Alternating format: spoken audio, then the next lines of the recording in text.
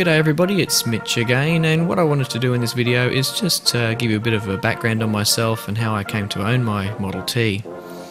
And who knows, maybe some of the information in this video might be of use to some of you. So as I was saying, yes, my car is a 1925 Ford Model T open tourer. It was built at Henry Ford's Highland Park plant in Detroit, Michigan in the USA. It never strayed far from the factory, its previous home of Ann Arbor, Michigan, just 60 kilometres away.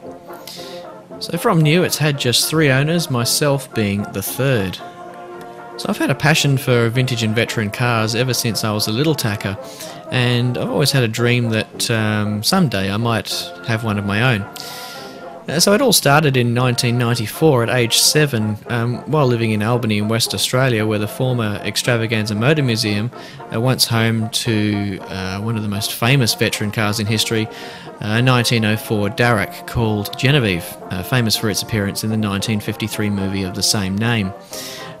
From that point I was hooked on old cars, and as a boy I built countless models of them from Lego.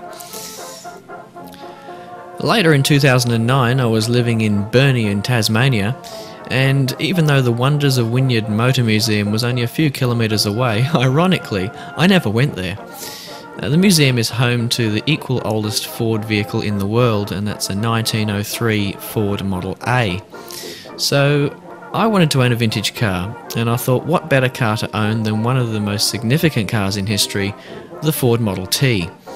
It was the world's first car to be mass-produced on an assembly line. The Model T has the second highest production number of any car in history, with just over 15 million of them built in its 19-year production run between 1908 and 1927. It's only been surpassed by the Volkswagen Beetle, with 21 million produced. And if you want to include, there is actually one other car that had a higher production number than that, but it was over several generations, and that was the Toyota Corolla, with around 40 million produced.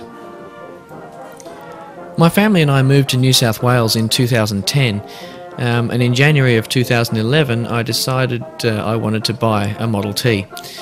So I scoured the internet, hoping I might be able to buy one in Australia, but none were within my budget. The lowest priced one I could find at the time was around $45,000 Australian, and that was never going to happen.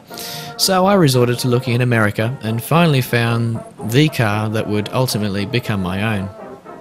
So I imported the car with the help of my father. He imports all kinds of products from overseas, so I have to thank him for his assistance in importing my car. It took 8 months, almost $6,000 in freight charges and importation fees, and much anticipation from when I expressed an interest in the car to when it actually arrived on Australian soil.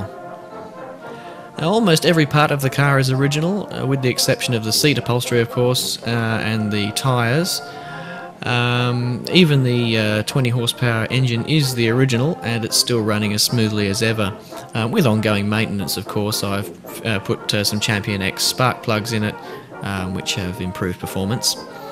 The car underwent a partial restoration in 1966 or thereabouts, and it was garaged ever since. I had the roof restored in Taree by a very skilled upholsterer, that's Graham from Taree Upholsterers, and a local tyre fitter whom, to my surprise, had antique equipment in his workshop and was able to replace the perished inner tube on the spare wheel. I've also replaced the 4 coil boxes, so now the engine runs as it should. Now, there's obviously no formal training available these days to teach anyone how to drive such a historic museum piece, so I learned via videos on YouTube uploaded by fellow Model T enthusiasts. The controls of the Model T are nothing like a modern car. There are 3 pedals on the floor, none of which is the accelerator. There's the clutch, the reverse pedal and the brake. The handbrake lever not only operates the parking brake, but it doubles up as the gear lever, which is very amusing to modern mechanics when you try and explain it to them. The Model T has just 2 forward gears plus reverse, and has a top speed of about 70 kilometres an hour or 45 miles per hour. The fastest I've been clocked at in mine is about 60 kilometres an hour, but most of the time I only stick to around 40 or 50 kilometres an hour, so quite slow. So by the time the car arrived in Australia, I felt confident I would be able to drive it. after I got the car started for the first time, of course. So my Model T performed almost perfectly, although the fuel was running extremely rich at first, which caused it to blow a lot of smoke. With some assistance from a fellow Model T owner and a friend from Sydney, I soon had the engine running to original spec. Since the car arrived in Australia in August of 2011, I've had to do little maintenance to it. The Model T was heralded as one of the most reliable cars in history, although for safety reasons I've added a set of auxiliary brakes, known as Rocky Mountain brakes. The reason for this is the original brakes are not attached to the wheels directly as they are with a modern car. They're attached to the transmission, and they have cotton linings. Now, whilst I had every faith in the T's ability to stop, it wouldn't hurt to have an extra insurance policy. So there you have it. That's pretty much the story of my Model T and how I came to get one. Yeah, let us know what you think in the comments, and don't forget to join the group on Facebook, and also have a look at the website at www.fordmodelT.net. And yeah, I look forward to hearing from you. Well, that's all from me for now, and I'll see you in the next video. Catch you later.